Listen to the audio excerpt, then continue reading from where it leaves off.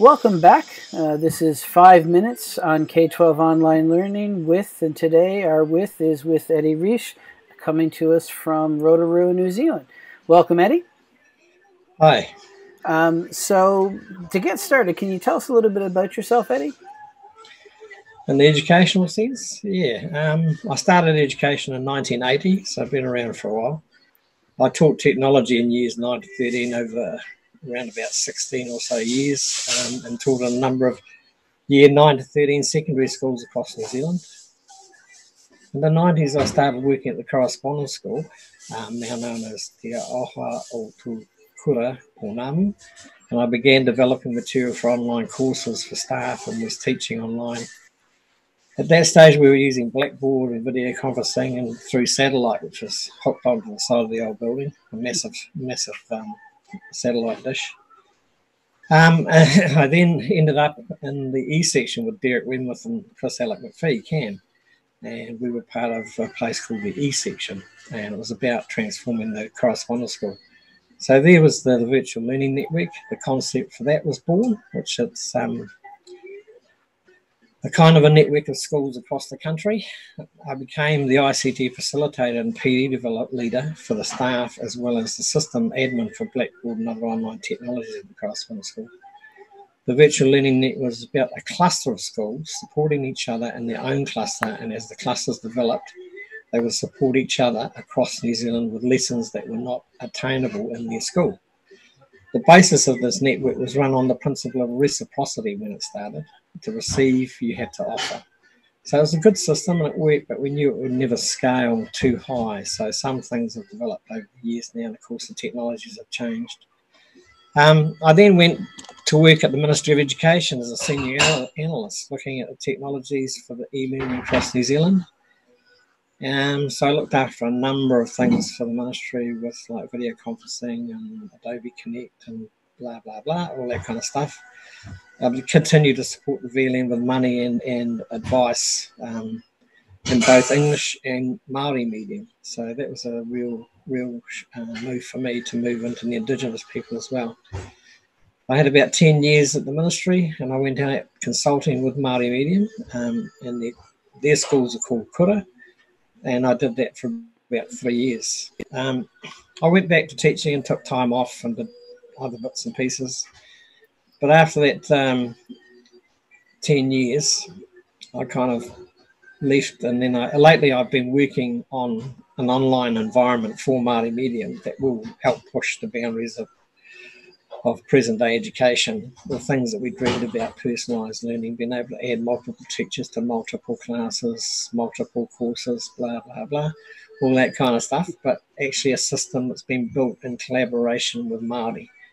So Ngā Kura Iwi are our partners. That's a group of Māori schools in New Zealand, and there's another group of Māori, which are total immersion schools called Kura Kaupapa Māori, which are also looking at coming on board. So with things that are happening at the moment, the online environment is really looking a little bit more useful in these kind of sad times that we're in.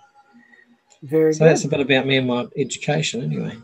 Very good. So I guess starting back with your time with the beginnings of the VLN and through the ministry, and then working with the various Māori groups, you've worked with a lot of teachers that have been introduced to these online tools in this online environment. And right now, I think you guys are just starting this week to move to remote instruction throughout the country. You've got a lot of teachers that are needing help in getting up to speed in this environment. Based upon those experiences, what sort of advice would you give them? Yeah, I was lucky to start teaching online in about 1998, I think it was. And developing the virtual learning network and becoming the PD people for 300 teachers at the correspondence school was really an interesting journey. And it did start off with basic stuff, but we kind of just tried to transform what we did in the classroom into the online, and it kind of didn't work. But anyway, looking at teachers in New Zealand, there are a lot of schools that I've been in lately. I've been doing a lot of relieving teaching, and a lot of it, the teachers struggle with some of the technologies. It's quite overwhelming these days. So what my advice to a lot of them is keep it simple. Make connections with other online networks that can help you. So there are tons around like NetNZ, the VLM Primary, uh, the VLN cluster schools. And the ministry is also chipping in at the moment with supplying education TV channels that are coming up very soon, and supplying kids with broadcasting devices for the ones that don't have it, so that you get the equity of service. But what I would do, I mean, when I started off, I got overwhelmed with a lot of different technologies that are out there. But I think simply, I'd collaborate with their students and negotiate with them on how they want to develop the learning they require. The kids are bright sparks and would be a huge help. So just give them a go. They've got a lot of awesome knowledge that they can hand to you. I'd also have a look at looking wider in the group of the children to their family and whānau that are learning, and get them to help them in that sort of environment as well. So rather than just the teacher and the kid and the student working with other students as well, but bring in your family as well. Bring in the people you need for the different things that you want to do. Try not to get overwhelmed with all the technologies and the different approaches, because there's tons of them out there and it gets really, really confusing. So one would be to stick with the technologies you know and go from there, and then work with the kids and work with the family around it so that you can deliver what you need to do with their support. It's no good picking up something brand new and having to teach kids and family something brand new to learn while they're trying to learn an actual topic, if you know what I mean. So that's really kind of basically my advice, is just take it easy.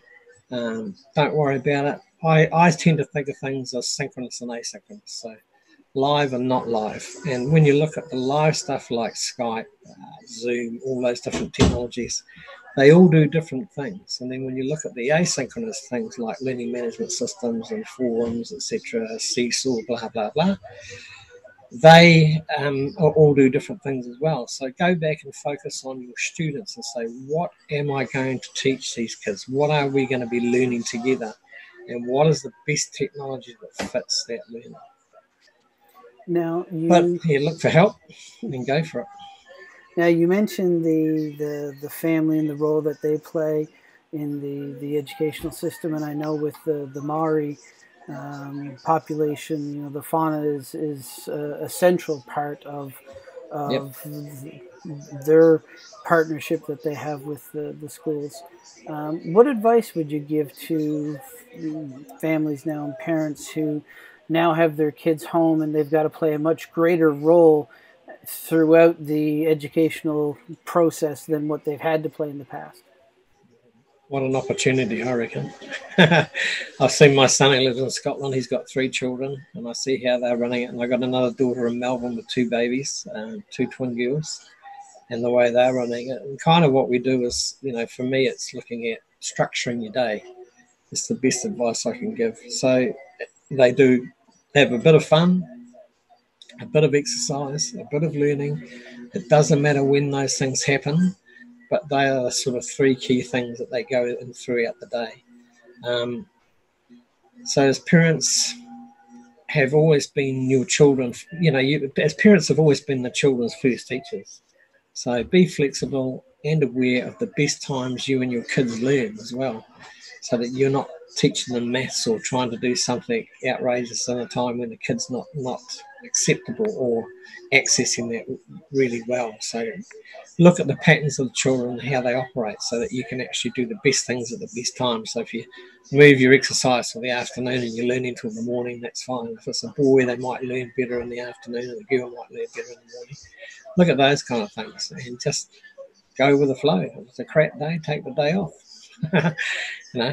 Talk to the online teacher if you're a teacher, as a parent, and offer to get involved in the online sort of formal education that's going on. But reach out to other family members, example, grandparents. They're a great source of knowledge and would have time and love to connect. Being separated now with coronavirus, I'd love to get involved with the learning. So get hold of those and build up that network of people in this online environment so that all people can help and you don't get overwhelmed with the children. The old saying, it takes a village to raise a child, is still good today, and even better because of the online environment. Family, teachers, friends, and support is only a quick click away. All right. Perfect. Well, thank you very much, Eddie. This has been another edition of 5 Minutes on K-12 Online Learning, today with Eddie Reisch. Kia ora.